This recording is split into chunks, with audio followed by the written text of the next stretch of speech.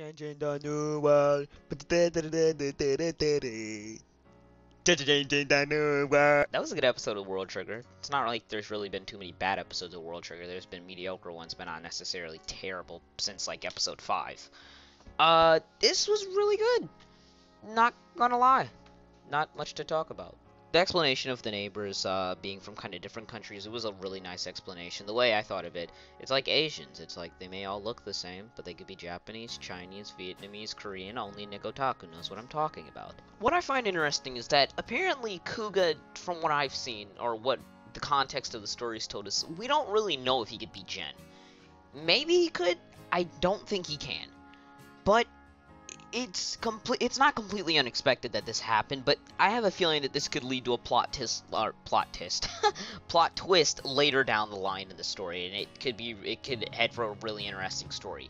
Jin is smart. I didn't expect him to use the system to his advantage. He's really smart, and as in a smart aleck way, and just being intelligent in general, and I really do like that about his character. The opening, stop hyping me up, you little shit.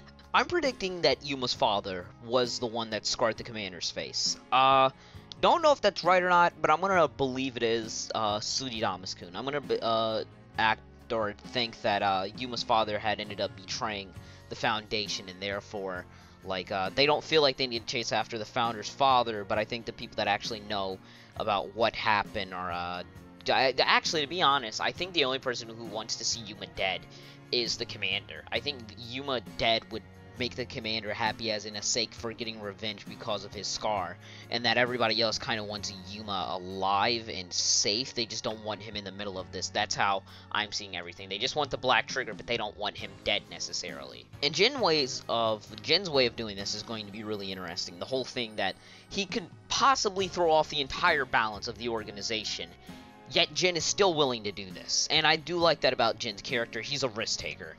It's going to be really interesting to see what happens, because I really don't know what could happen at this point, because it could either turn for the best or go in a turn for the worst in terms of compatibility of the organization, and God knows what could happen. So I'm really interested in how that's going to turn out. One horrible part of the episode, when Kuga and Chika were walking down the steps of that shrine, my God, the animation looked absolutely terrible. Oh lord. But it was one scene. It wasn't one that really affected the episode anyways, because they didn't put too much of a focus on it. They looked at it for maybe 5 to 10 seconds and it was gone.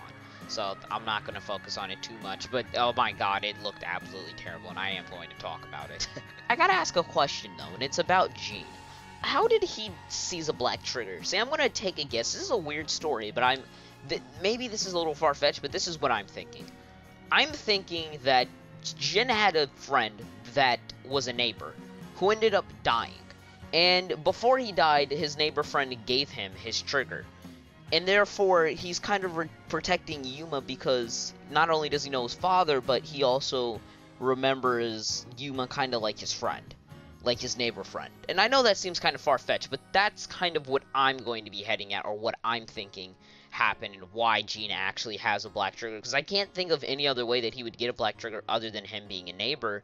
And how would he be put into the border without them knowing that he's a neighbor? I doubt they would let one actually in with no convincing whatsoever. But overall, that's about it. I do like the entire thing about the split, the 3 factions, and I don't know if the characters where they are necessarily correlate, because I didn't know. I don't know where what's his name, Mikumo, is. What branch is he actually in? Is he in the Tokuyama, or I'm thinking Mahoka. I don't even remember. Is he in the faction where Jin is, or is he in another one?